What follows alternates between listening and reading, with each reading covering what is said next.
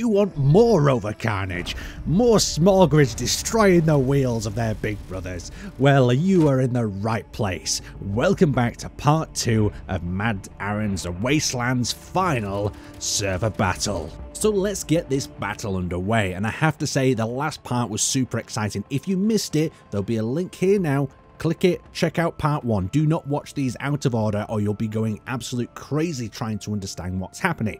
But a quick recap, the players have taken out the Rotorhead defenders in their Rovers and now they've turned on each other. Their primary focus is still getting inside that survival bunker and dealing with the Rotorheads who are down there, capturing the throne room, and remember, only one faction and one solo faction can survive in that throne room at midnight tonight. So the players have a no holds barred battle on their hands to survive.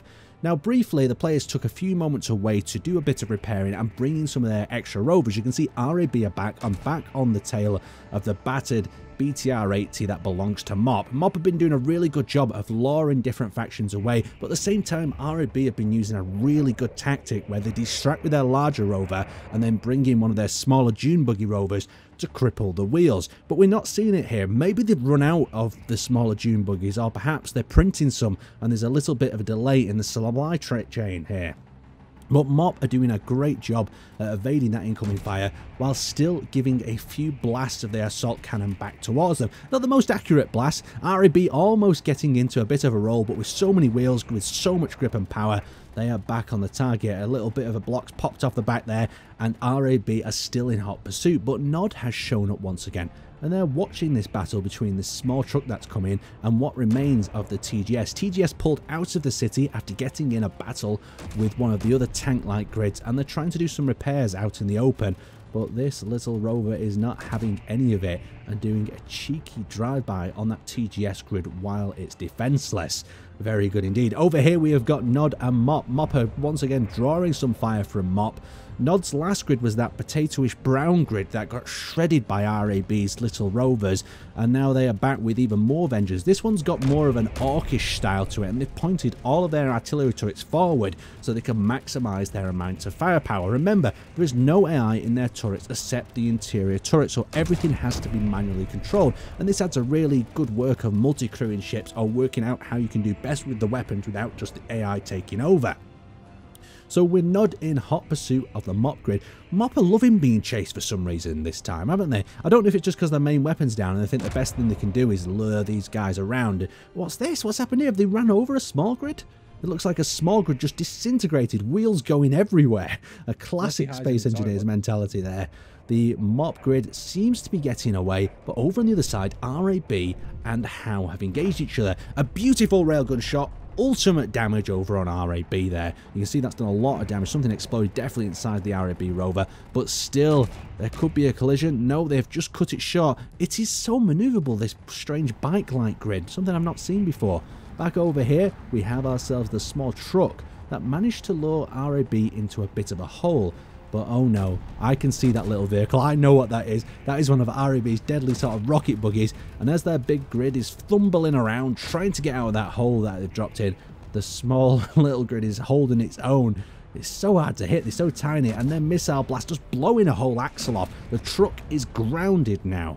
The other RAB rover is going to be getting out of that hole any moment in time, and here it is, it's closing in for the kill. You can see the desperate operations of the turrets. Now I don't even know if the cargo is still plumbed up. I can see a cargo container at the bottom right on the screen under the rover, but that little rover seems to be going for it. Missile after missile hit, and the small rover seems to be popping the cargo. Cargo's been popped. Oh no. That was a brutal way to go. I'm going to player got out and managed to get a missile shot off. Beautiful. Well done indeed. Now back over at the base, Alice is still working hard with Shay and How as well, all trying to get into this facility, and they're all different stages through it. The man with the missile launcher is still out there hiding with the extremely long reload time that we placed on the missile launcher so they don't get spammed. He's just waiting for his time to strike. Maybe a second rocket on that small rover will be successful. Oh, he missed it, he whiffed it, and now the RAB know that he's in that hole. So a few moments later, and a bit more cat and mouse between Mop and RAB, and the RAB rover is still pursuing Mop. What are the wheels made of? What is this grid made of that Mop have got? Because they haven't got many turrets left, but for some reason they seem to still be holding their own. Looks like there could be a little cheeky poke here, but there's just not quite enough going on there. A little bit of a bump, I think. Some parts did come off. Not many turrets left on that mop grid. Oh, and a collision. Ooh, feisty. Have we got a phase going on here? No, we've not got a phase. I think the blast door armour on RAB's front there took the brunt of the damage. But these two Rovers now have lost a lot of turrets. There is not as much firepower coming from each of them. Both of them trying to control the Gatling guns and the remaining turrets. They're both very chunky and thick grids. Mop have brakes by the look of. RAB have tried to go around to prevent another ramming. Very noble of them both. But yeah, they're not inflicting too much damage on each other. RAB have decided to drive around the other side to investigate what the other players were doing. And while doing so, they ran over what remains of that truck grid. Oh, carnage. There's nothing left of that thing, just smoke and fire and wheels coming up. Now, coming in from the flank, we have TNT. Now, TNT's small grids all got eliminated at the entrance to the bunker. So they have all loaded up, and they are actually giving some quite deadly firepower. There's about 6-7 of TNT in here. You'll see as we're peering through the cockpit, and each one of them has manned one of the turrets. So there's a lot of firepower aboard it, and you can see these rounds coming in, hitting RAB, hitting Mop from a distance, and they're actually causing quite a bit of damage. They need to really be aware of this. But saying that, this shark, the shark grid that they've got here, is really, the land shark I should say, is not too well protected. It's actually a mobile base, so if these cargo containers pop, you risk crashing the server. And in fact, a server crash will happen at some time in this video because one of them cargo containers is popped.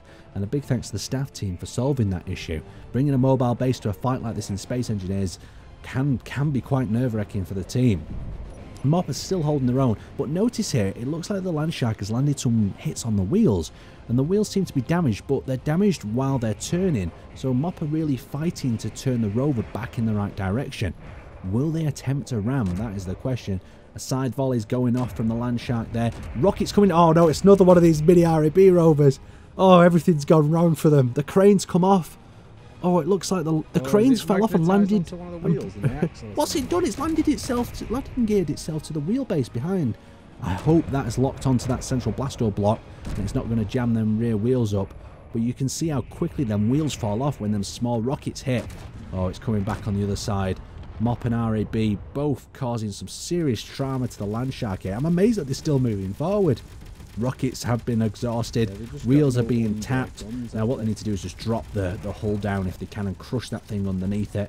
And it looks like Noob's disembarked with a missile launcher and it's been crushed underneath. Oh god, RAB, them little rovers are so deadly. There we go, Noob's gunning them down. And the pilot of that mini rover. But they'll be back, we know RAB, they'll be back printing off another one.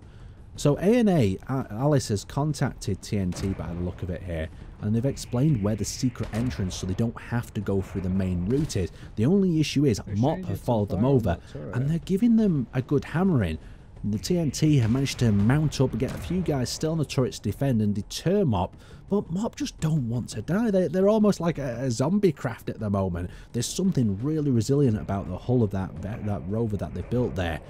TNT have disembarked a few members and they are already starting to head inside, and they've left the others to cover their mobile base. So TNT heading in. It's getting dark outside. RAB though are back, and they're back with something much big. Ooh, tasty railgun hit on the wheel there of Mop.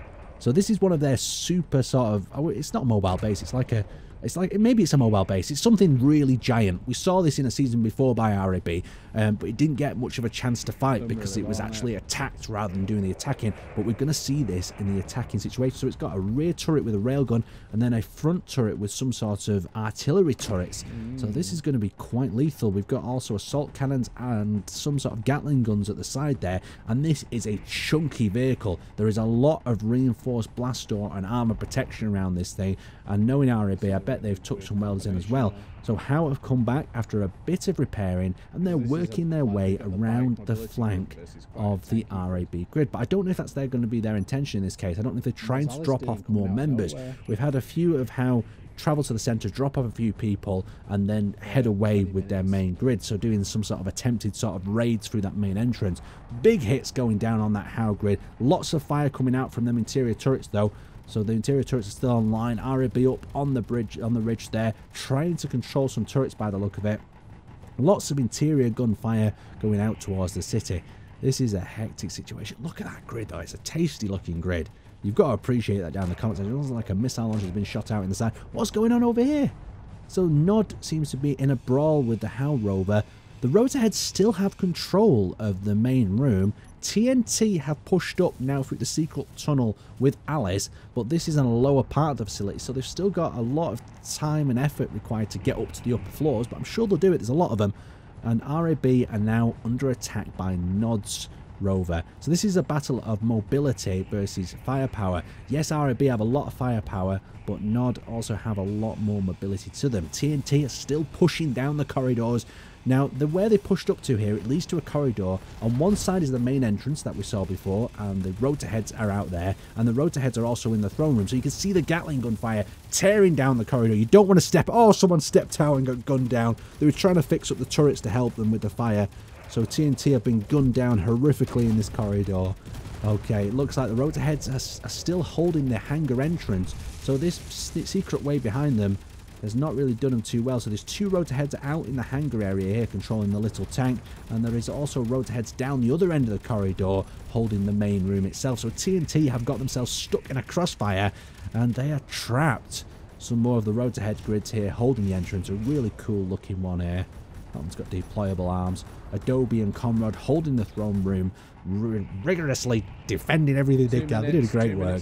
Out on the surface, there's just so much action happening here. You've got to understand, as a cameraman, I'm jumping between different things, and I don't want to miss anything at the same time. I want to capture the action on the surface. I want to capture the battle in the corridors.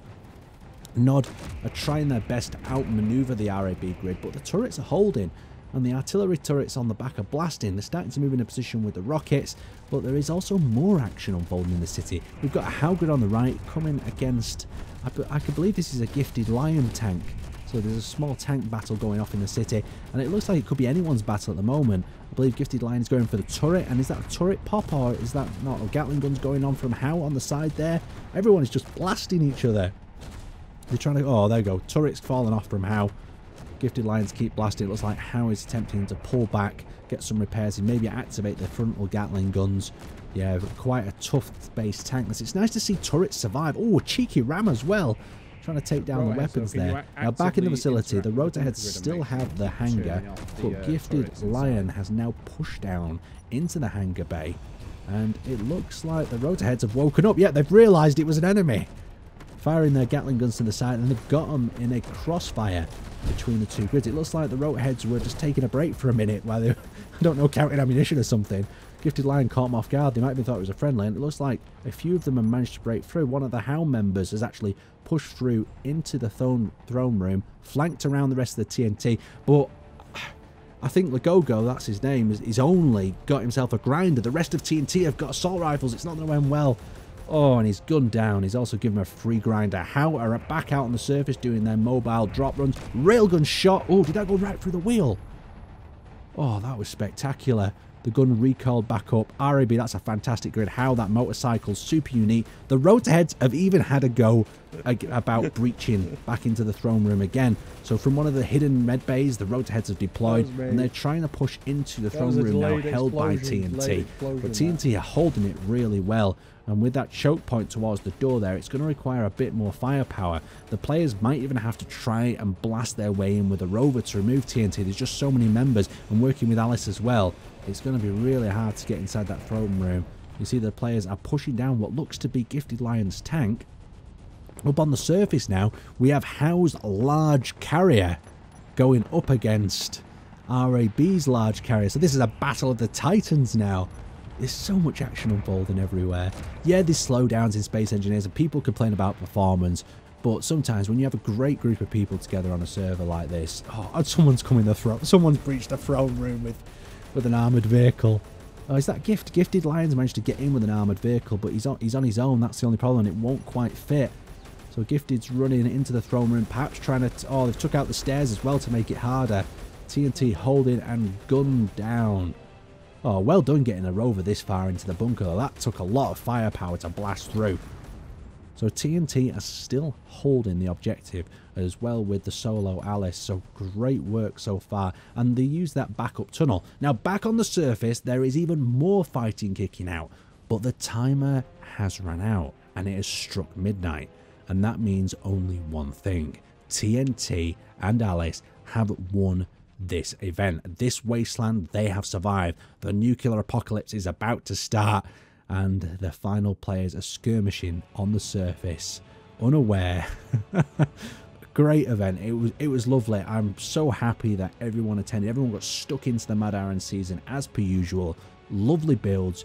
Great sort of levels of play there and interaction between the players, and more importantly, as viewers, I hope you enjoyed it as well. It's really fun watching these battles, and it's even harder for the team to craft them and get the players in the right places at the right time and me to catch all the moments. So a massive thank you to the team and everyone that played, and hopefully I'll see you next time.